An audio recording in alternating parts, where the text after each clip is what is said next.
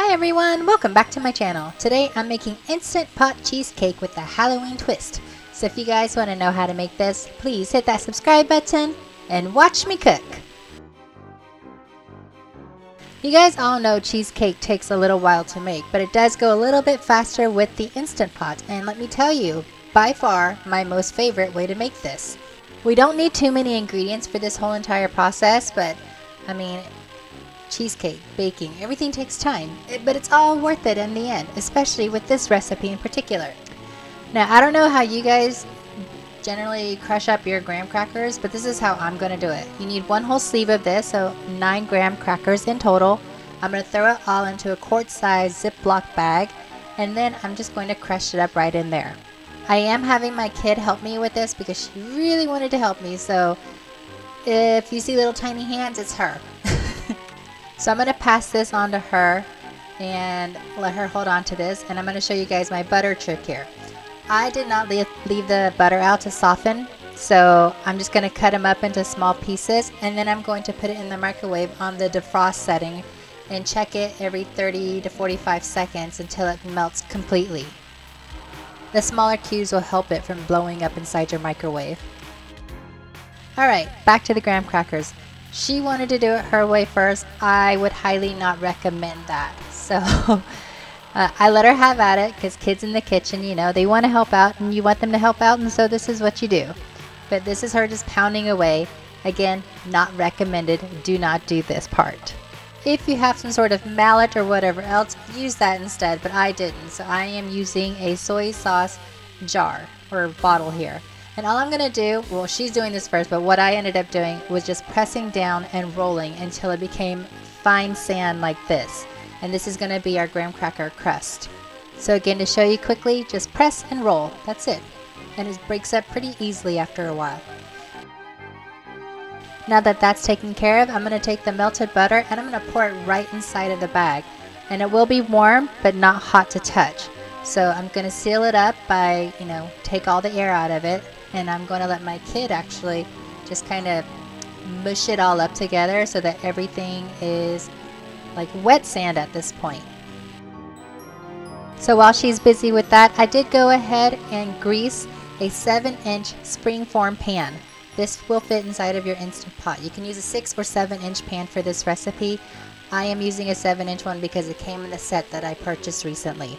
If you have some sort of pastry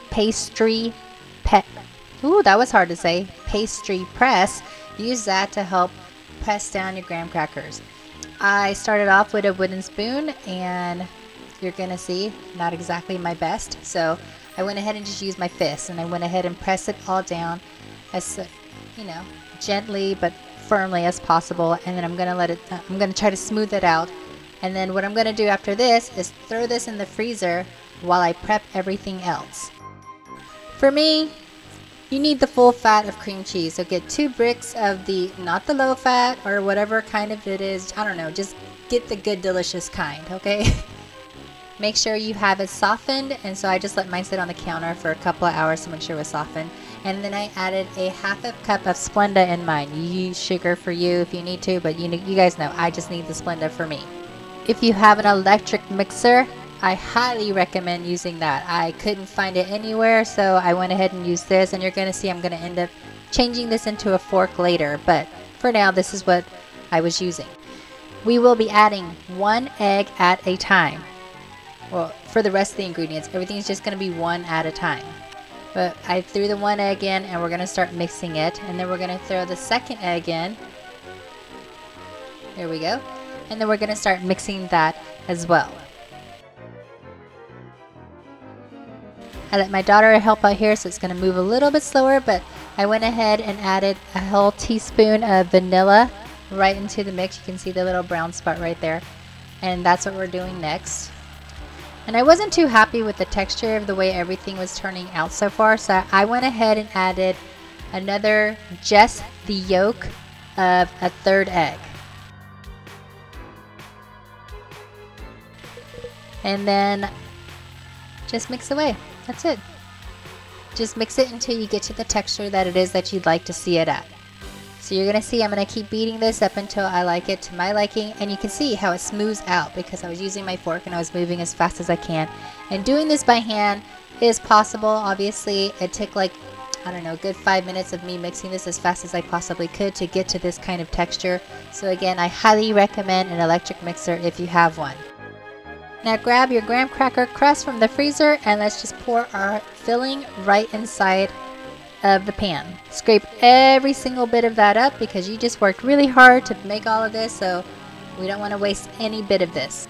I am using a rice spatula because it's flat, and so it helps me kind of press everything down and flatten and smooth everything out nice and evenly. Use whatever tool it is that you normally use or whatever you prefer. This is not necessary, it's just what I happen to have on hand. Now before we move everything into the Instant Pot, we're going to make ourselves a sling here for our cheesecake or the springform pan. So we're going to grab a long sheet. I couldn't even tell you how many inches or whatever. It's a long sheet, but you want to make sure it's able to wrap over, fold where you can hold it up like a sling, and just fold these into thirds and put your pan right in there to make sure you can hold it. Does that make any sense? You guys will see how it all works out. I am using my egg wire basket and I put 1.5 cups of water in on the bottom. I'm going to, again, before we start this part, let me show you. We are going to put a paper towel and then a loose covered aluminum foil sheet right on top. You guys know the Instant Pot creates a lot of moisture, so we don't want to ruin our cheesecake here. So we're going to protect it as much as we can. But once you have everything loosely on top, we're going to go ahead and pull up our sling so that we can carry this into our Instant Pot. And we're going to fold down everything so it fits all nicely in there and sits on top of the wire rack. See how the sling was very helpful in trying to move things around, and it's going to be very helpful when it's time to take it out of the Instant Pot as well. You guys will see all this.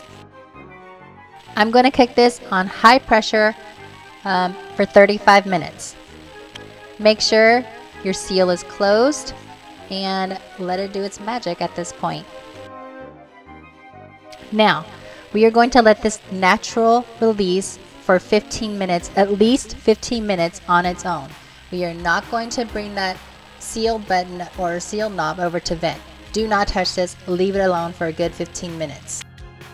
For me, 17 minutes later, now that I've let it naturally release at 17 minutes, you guys see I went ahead and pulled the knob over to the vent side so it releases whatever is left inside of there. Once it's done venting, carefully open the lid away from you so you don't get any of that steam towards you, and look at all that liquid. This is why we need to protect our cheesecake, so that's why we needed the napkin and the foil on top of it so it doesn't make it wet. But carefully remove this out of your Instant Pot, and I'm going to use the wire rack that I have inside and place this on top, and we are going to let it sit for 1 hour on the counter.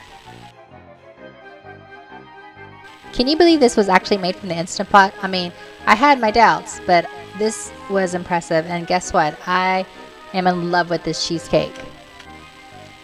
So after letting it sit out for a whole hour, this is what it looks like. And now I'm going to loosely cover it back up and I'm going to put it away in my refrigerator. You want to do it for at least 4 hours up to overnight. And mine's going to go overnight because I started this too late in the evening.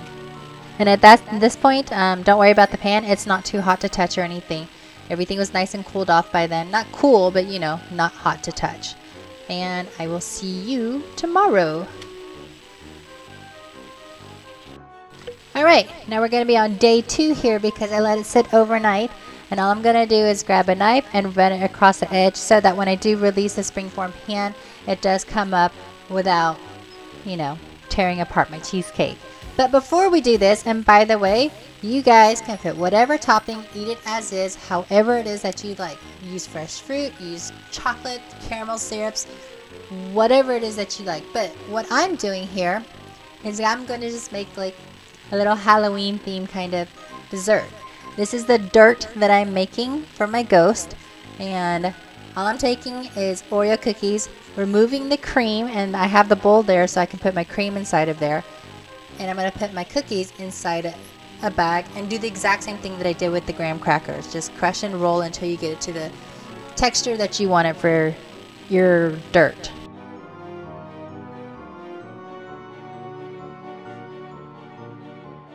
it's not necessary to see all that, but this is how I wanted it, and that's how it looks. And now I'm gonna get my cheesecake and I'm gonna pour this right on top. The pan keeps it from going everywhere before you release it open, so this is a good thing. But decorate again however it is that you'd like, and this is what I am doing. And just so you know, you probably only need like 6 to 12 Oreo cookies, you know, both sides of Oreo cookies, to make this dirt. Anything more than that is just a whole bunch of extra that we ended up having. And I'll show you what I did with that in just a little bit. Alright, my kid's been begging to make this one, so it's just a pudding cup with the Oreos crushed on there and a worm to make the dirt cups. She just really wanted to try this, and it's something that she loves. So it turned out amazing, obviously, because it's cookies and pudding, so why not? As for me, I used the dirt down there that you see with ghost marshmallows, and I just put them right on top with the Spooky Squad sign in the back.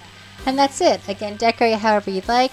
But if you guys like this recipe, please hit that subscribe button, like it, share it, and until the next meal, thank you for watching. Watch me cook.